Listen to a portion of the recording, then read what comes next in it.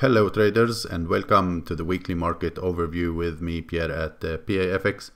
I hope you all had a great trading week. I'm looking forward for the upcoming week, and as usual guys, we're gonna take a look at all the majors including gold and oil.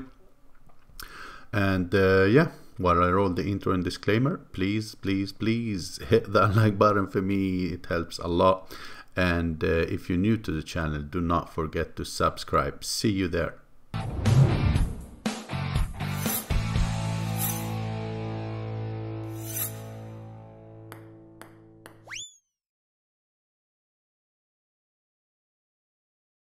So welcome back guys. A quick look at the calendar. Nothing happening until Wednesday as major news events. So Wednesday we're gonna have the core retail sales month-to-month. We're gonna have the FOMC as well from the US, also the press conference. So Wednesday gonna be an important day for the US dollar. Thursday also an important day for many countries. New Zealand, we're gonna get the GDP quarter. We're gonna have employment change and unemployment rate for the Aussie, monetary policy statement for the Japan, not expecting fireworks at all there. And we have the MPC official bank rate vote for the sterling, the monetary policy summary, and the official bank rate. This is going to be important as well. We do not have a press conference, but could be a little bit of a mover for this market. That's it for the news event. So we start with the Dixie as usual, and we are looking at the weekly time frame. And if you've been watching my overviews, you know that we're still looking at this key support level on the weekly chart that is holding at the moment. As you see here, we do have a couple of bullish weeks here at this level. There is still no break below, but also no break above the range that we were looking at. Keep in mind that the RSI been at the oversold territory on the weekly time frame. That is a big deal. It was at the extremes and now it's reversing back up. We are trading at around the 33.5 on the RSI. Looking on the daily time frame, we start seeing this potential bottom establishing, and we do have a bullish divergence on the RSI. What we still do not have is the break and hold above this previous structure here. This needs to happen, as I said, for that continuation move to the upside, and that is what I'm looking for. If we go even lower, we see that on the 1 hour time frame we have a break above the 200 moving average for the first time. So since we broke below here and did this retest, this market kept pushing below the 200 moving average and holding below it. But last week we had a break above the 200 moving average, a retest, and still holding above that. I'm still waiting for that break above the structure for that continuation. I am already long dollar, but if you want to play it safe, you need to see that confirmation, the break above structure.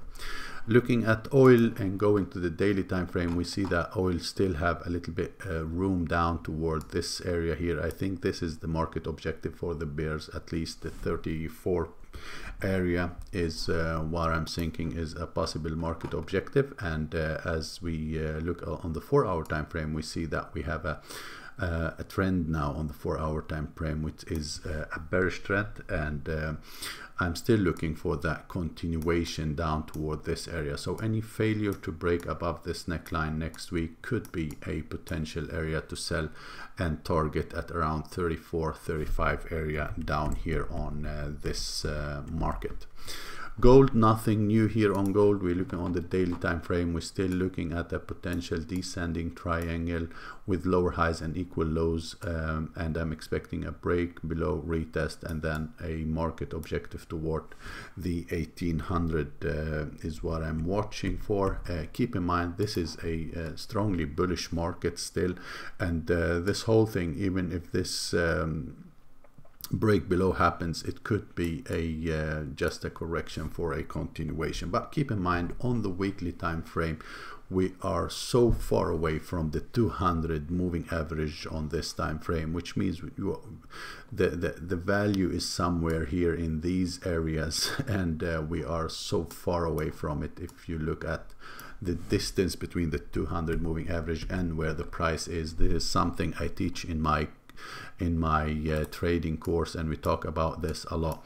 It happened here before, as you see. If we look at the distance here, after this parabolic move, the market start going in consolidation, and then went back to value down here. So I'm expecting the same. The question is how big of a consolidation we're gonna have before we reach that 200 moving average. And as I said, all in all, on the daily time frame, seems like we may have a break below and then continuation toward the 200. Even on the daily time frame, we are far away from the 200 moving average, and every time that happens, the market tends to go back to that moving average. This happens again, and we go back to that moving average, and so on.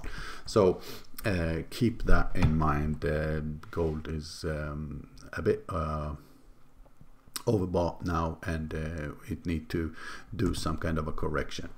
Euro USD, looking on the weekly time frame, we see that we start having a little bit of a trouble here. All the rejections or the swings are coming from the upside. RSI was at the extremely overbought.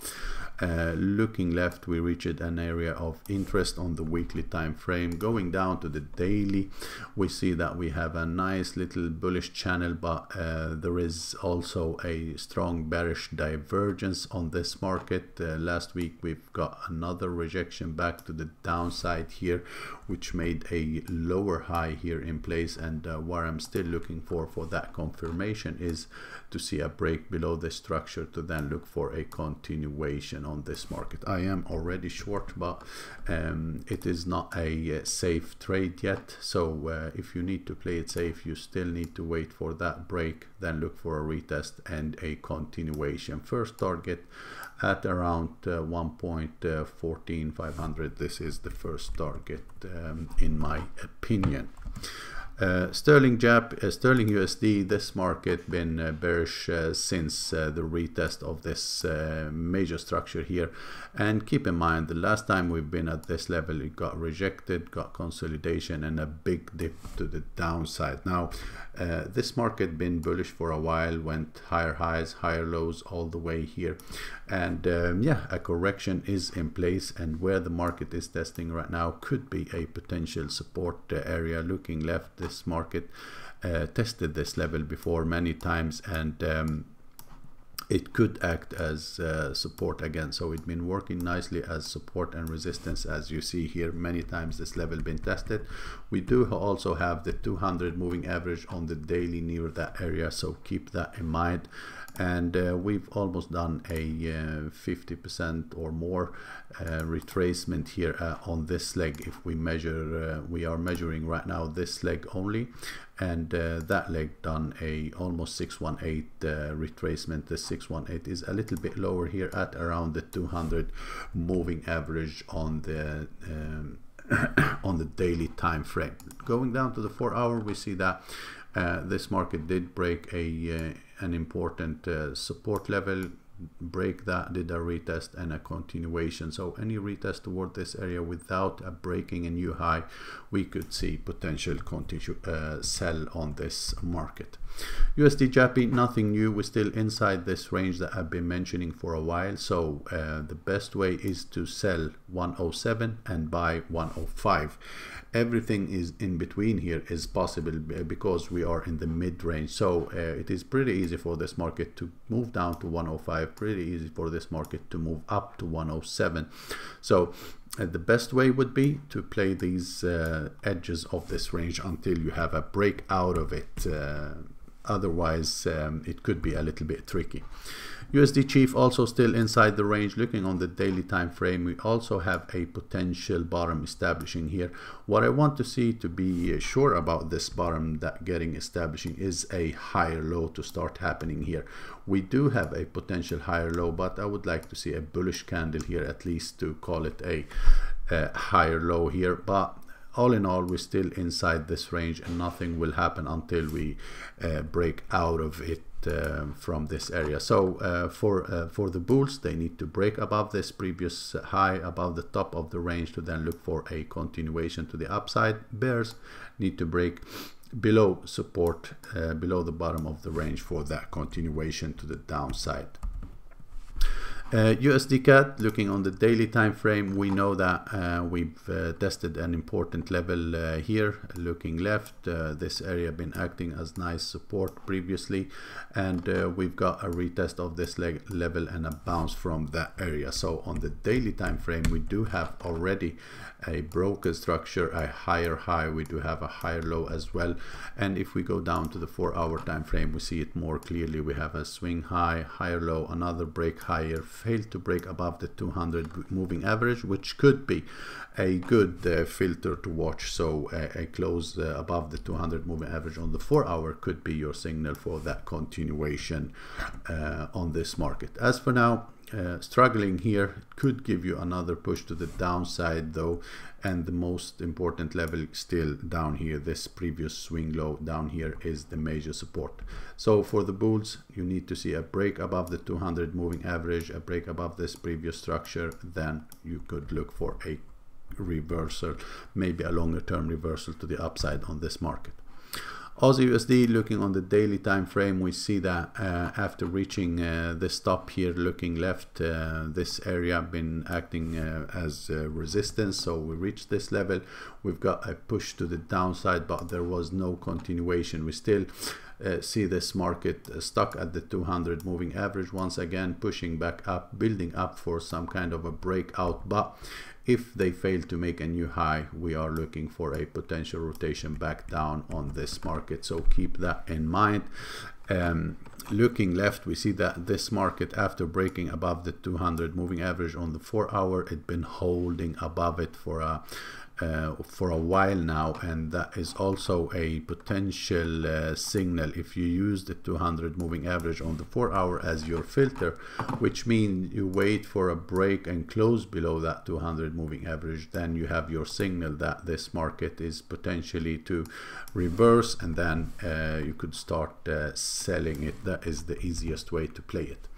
New Zealand USD, same scenario here. We saw this market reaching this previous high, and keep in mind that the last time we tested this level, we had this whole push to the downside. Now that does not mean we're gonna get the same push all the way back down, but it is an important resistance, and that's why we see the market reacting at this level. Going down to the 4-hour time frame, we saw that we've got an impulse correction, another impulse that broke structure, and then a retest. So I was expecting retest and continuation down here. I'm still looking for that possibility actually, because I'm short this market since the break and the retest here.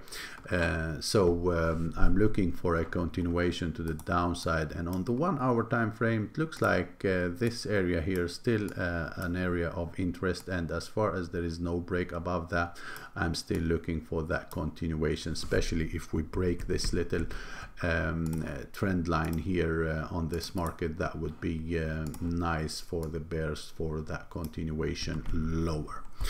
So yeah guys, that was it for the YouTube version of this video. Thanks a lot, and see you next week. Bye bye.